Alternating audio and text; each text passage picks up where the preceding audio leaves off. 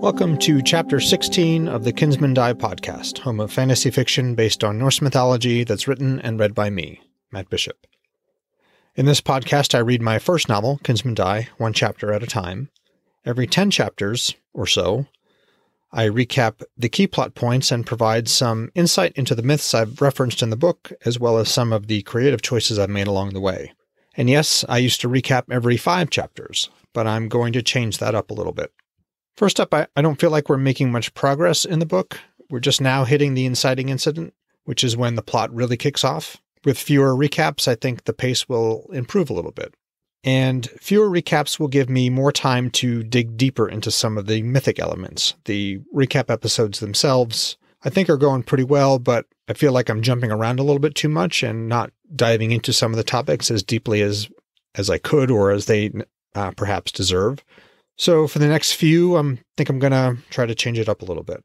One example of a deeper dive topic might be necromancy in Norse myth. There's a whole lot of cool stuff that's going on there.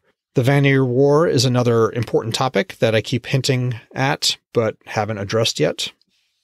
So please rate and or review the podcast. Let me know what you think of this evolving format, the book so far, or if you think Odin would drink coffee, if he knew what it was. When we last left Hodr Odinsson, he had just returned home to his girlfriend, Alara, and rather than help her in the way house, he'd been sent to muck out the stables, which is where we join him now. Let's do this. Chapter 16. Hodr. Hodr leaned the pitchfork against the stable wall, pressed his bunched fists into the small of his back, and arched backward. A dozen pops and cracks chased up his spine. Only 3 more stalls to muck out.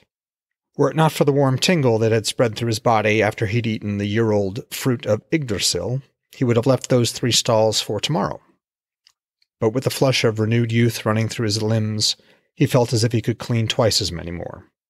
And the odd part was he didn't mind the labor. His old self, the warrior, would never have bent his back to clean a stable. He turned his face up to the sun, enjoying the warmth, but hating the remembered yellows and reds pressing against his eyelids. Kona whinnied at him from the enclosure behind the stable, and he made a shooing gesture. "All right, I'll get back to work. Go play. Enjoy the day." And judging by the breeze's scrape across the stable's roof, these pleasant winter days were numbered. His hand found the stable wall, sliding along it till he gripped the handle of the pitchfork. With the tool tapping before him, he stepped into the empty space before him until a dull thud found him the wheelbarrow. When he found its handles, he tossed the pitchfork into the barrow, but it clattered and bounced out, thudding onto the frozen earth. He sighed. It had taken many winters before he had gotten used to getting around in the dark, and whenever he rushed, even a little bit, he ended up regretting it. "Can I be of help, Carl?" It was one of the house thralls that Alara kept around. "No, be about your work." "Yes, Carl." He cocked his head, listening to the receding scrape of the thrall's boot leather.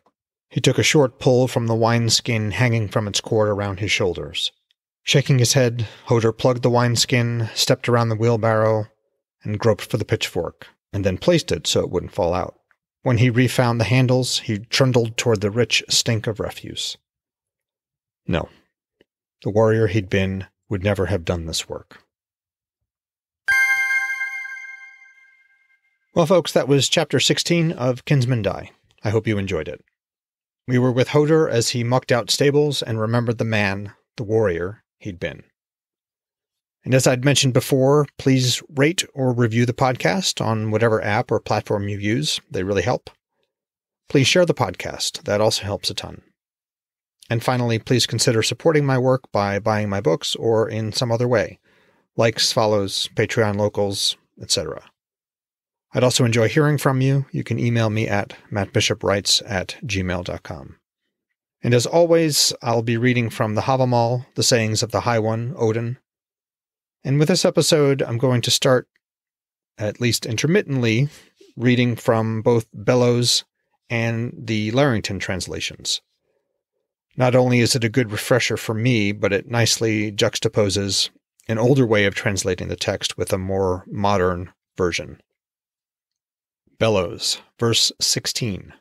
The sluggard believes he shall live forever, if the fight he faces not. but age shall not grant him the gift of peace, though spears may spare his life. Larrington, verse 16. The cowardly man thinks he'll live forever, if he keeps away from fighting.